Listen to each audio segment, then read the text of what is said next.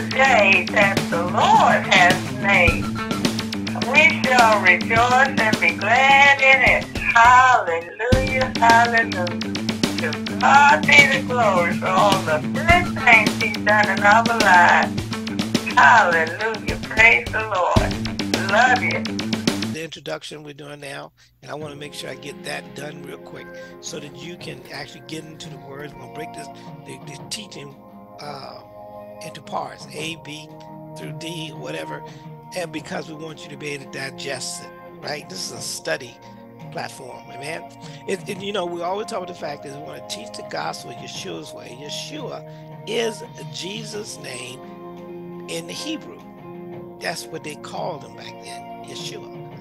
And we want to go by what is written, just like when Christ was tempted in the wilderness, he dealt with the devil by saying what is written.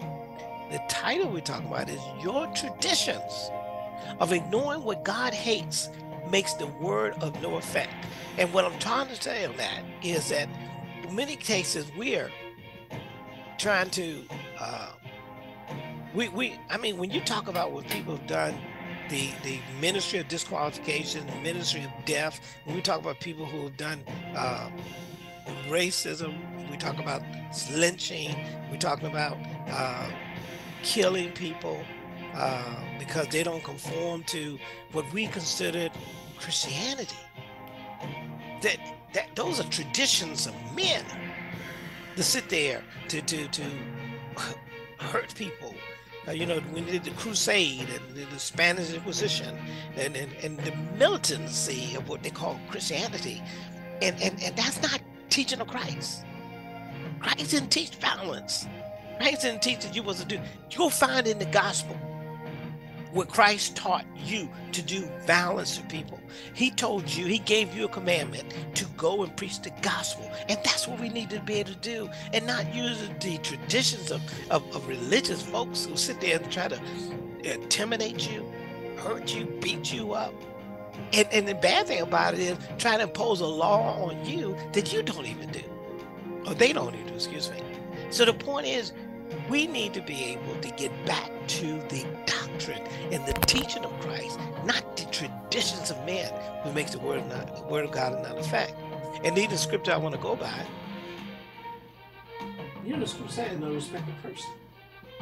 So let's look at that. So that's what I want to go forward with, and I think it's worth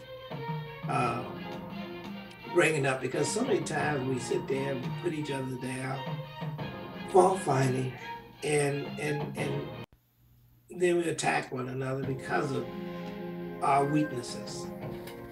Many of us lie about our weaknesses and try to hide our weaknesses because we so busy judging each other and putting each other down, opposed to sitting and saying, I pray for you.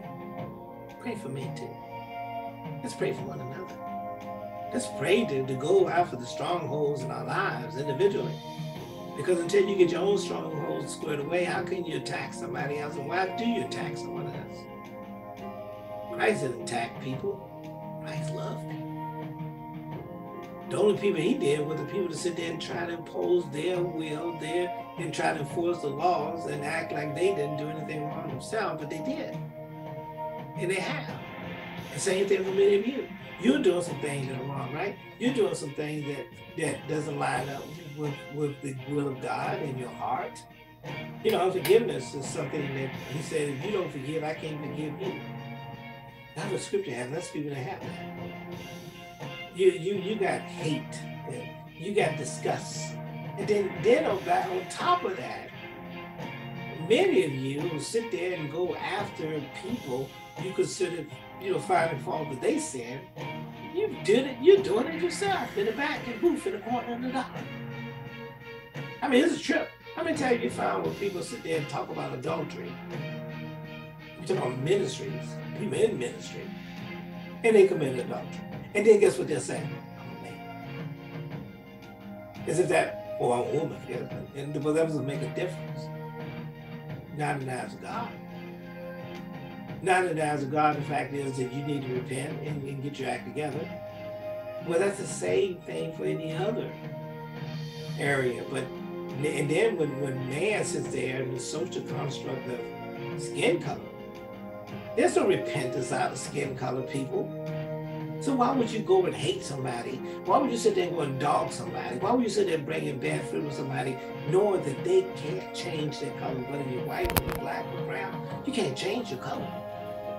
So to make that a sin, to make that a disgust, and to try to project that image on the people and say, this is who you are, opposed to the fact that, guess what? God loves you too. And he's redeemed you as well. All you have to do is receive Christ as your personal Lord and Savior. And you're accepted by him. We make a social construct, and I'm talking about religion and being religious and sit there and hurt people. You're off. You're off. No human being is supposed to be treated at all with evil. That's not what he called you to do. I don't care about what the world does. I'm talking about what we do. We're supposed to love one another. We're supposed to love the world and try to help the world come to receive Christ. We're supposed to let our light shine. But yet we have allowed darkness and gross darkness to say that we can do anything to somebody that don't claim to be what we want them to be. You know? And yet some of us have sit there and put on evil, have put on the title, you know, sheep's, the wolves in sheep clothing. Because some of the things we're talking about with the lynch and everything else, you know that those wolves. You can't tell me they were sheep. Because sheep wouldn't do that, would they? The wolves would do it. It would tear something apart. And then we take on that identity, which we, as some are talking about, some of us who profess to be Christian, I'm talking about a large percentage of people. All those people that used to do that stuff. What do you think they are now? What do you think they are right now? Think about it. What do you think of those people who died with hate? What do you think they are right now? But isn't that important for you to know that? Because where they go, where they went, if you die in your sin, if you die in hate, where do you think you're going? What are you gonna do before you go before the God? And I'm talking about you. Everybody, the Bible said to work out your own salvation. And if that's the case, then why don't you work on your salvation instead of trying to find somebody else that is not living up to the standards that you considered. Let me see here, make sure I put this down. I got I'm gonna try to get that I got it on YouTube playing. I'll check Facebook later. But the whole point is that we have a responsibility to line our life up based on the word and the will of God, not the will of man. You're not, and I've said it a couple times before, I guarantee you, there will be no person called white standing beside you on the day of judgment to advocate on your behalf. Why? Because none of them died for your sins anyway. No rich person, no billionaire is going to stand by you and advocate on your behalf when you stand before God. No black person, no African American person, no Jewish person, none of those people will advocate on your behalf. And you know the sad thing about it? Even you won't be an advocate on your behalf because you are guilty of sin. You're guilty. Especially the bad thing about it, it'd be worse if you're guilty of hate. You'd be guilty of murder. But Christ is our advocate if we get and move into him and let him be our advocate, and then we need to submit to him and his teaching. That's what he's trying to say. If you submit to the teaching, not the teaching of man, not the teaching of systemic racism, not the teaching of gangsterism or whatever you want to call it, but the teaching of Christ.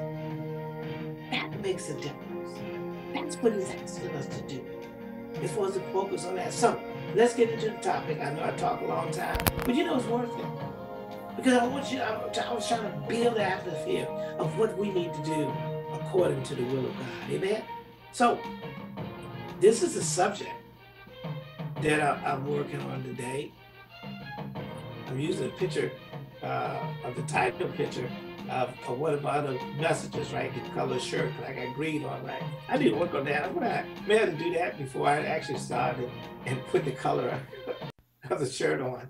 But anyway, if you look at the subject, it says, teaching the gospel, which is what our theme is, Yeshua's way, which is the Hebrew name for Jesus. It is written. We focus on what's written. Your traditions of ignoring what God hates makes the word of no effect. And I didn't have enough space in there, but in you. In you, meaning it does affect other people, because if you confess yourself to be a believer, but you act contrary to being a believer, then your words do not have an effect on other people. Not the word of God, not the teaching of God. It'll have an effect on your hate. It'll have an effect on the things of the flesh, the works of the flesh, but not of God. It has no effect. You can't be an effective ministry if you use intimidation and hate toward your fellow man. And you can't, no matter what you say, you can't use your denial to say that you can do what you want to your fellow man, because that does not fall up with the teaching of Christ. All I'm trying to sit there and say is, let your life line up with the teaching of Christ, not the teaching of the world. Because the world can't save you. The world can't give you eternal life. But Christ can. And we know that. So you stop calling yourself a Christian and be the world. Be cold, if that's what you are and chose to be. But don't lie about it. Okay? You know, Nehemiah, you see the scripture I put down here, Nehemiah 8:8. So they read in the book, and the law of God distinctly gave sense and caused them the understanding of the reading. That's what we're trying to do. That's the point of this platform. Because I'm going to confront you. I'm going to confront myself and say, am I lining up with God? Now, with that in mind, we want to sit there and cover what I consider the Lord's Prayer as something that we should start off with, and even starting when we talk about a message or going to a message, we should pray. In this case, though, I say we should pray in the manner in which Christ taught us. And that's in Matthew 6:9. And as I go through it, you're going to check it as one piece, and it says the will of God. The will. Verse 9, after this manner, therefore pray. This is Christ. So you don't have to do this verbatim. But it says this manner you should approach your prayer. His disciples asked, Lord, teach us how to pray. This is what it's saying. Our Father, which art in heaven, hallowed be thy name, meaning you reverence him. You don't reverence the color of your skin, people. You don't reverence your wealth. You reverence him. You pray to him. You don't pray to money. You don't pray to people. You pray to him. Thy kingdom come, meaning his system. His system, which is in heaven. His system, which is in heaven. Christ said the kingdom of heaven is at hand. The kingdom of God is at hand. His system, which matters. His system gets you to heaven, not the world system. Thy will be done. That is the most critical piece of statement in every prayer that you make. Just like Christ did it when he was in the Garden of Gethsemane. He said, nevertheless, let thy will be done. My question to you, are you letting the will of God be done in your life? When you hate somebody, when you despise somebody, when you judge somebody, are you doing his will? Or are you doing the world's will? He said, thy will be done in earth as it is in heaven. That is the first sentence. Come on, saints.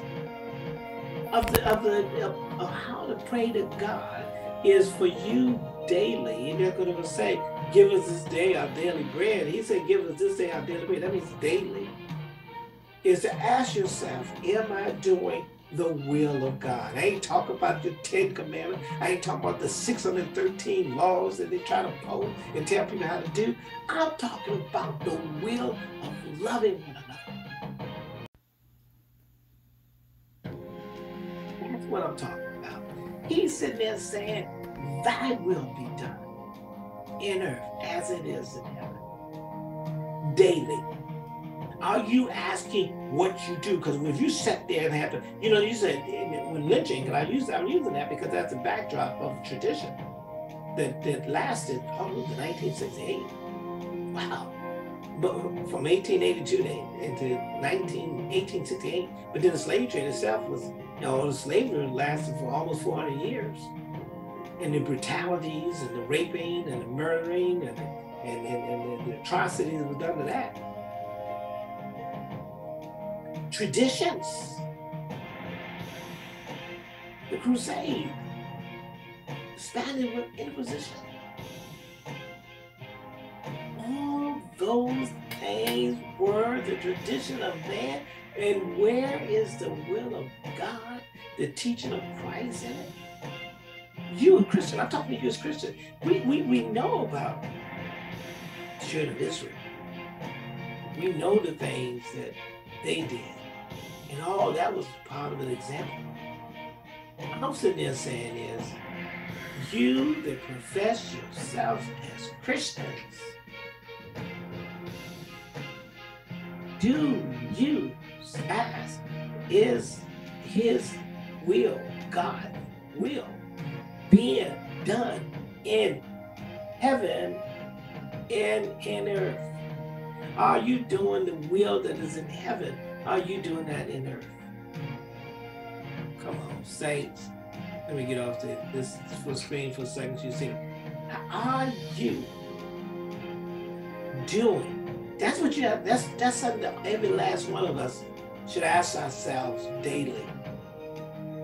Am I doing the will of God? Am I doing the will of the Father in heaven? Because when you sit there and hate and divide and create division and you lie and you steal and you curse and you beat one another up, you do things that are contrary to his will. Are you asking yourself when you wake up every day and say, thy will be done in earth as it is in heaven? Are you asking yourself, are you doing the will of God? Are you doing the will of the Father? And if you don't know the will of the Father, that's what the Word of God is for. That's why he wants you to sit there and read the Word daily, so that you can know what you find his will in his Word. And I guarantee you won't find